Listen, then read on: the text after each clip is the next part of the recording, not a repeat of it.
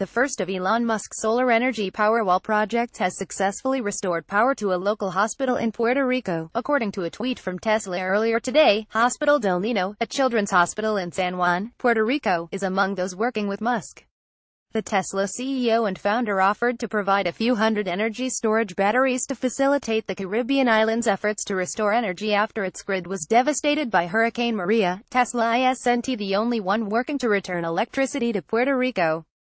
A similar effort is also being made by a 2-year-old company from Montana called Whitefish Energy. The company signed a $300 million contract with Puerto Rico's Electric Power Authority to complete infrastructure work that will provide energy to key industrial facilities needed to kickstart the island's disrupted economy. Puerto Rico has taken a rather unique approach to restoring power after Hurricane Maria. Instead of rebuilding the existing energy grid, government officials seek to redo it altogether. The move has drawn flack from both experts and members of the U.S. Congress, particularly with regard to the use of relief funds. Hospital del Niño is first of many solar storage projects going live.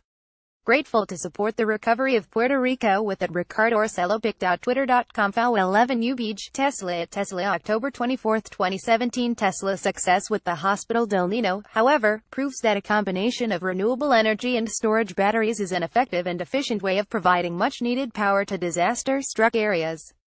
This article was originally published by Futurism. Read the original article.